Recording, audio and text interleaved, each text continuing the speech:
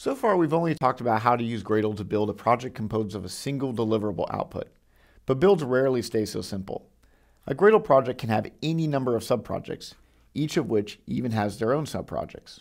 Every multi-project build also has a root project, even if that root project is really just a container for its subprojects. You'll generally create a subproject in order to move some reusable functionality into a library. That way, the library can be used by other projects, and also so Gradle can determine that the library and the app that depends on it should be built together. A Gradle multi-project build is configured in a settings.gradle file in the root of your project.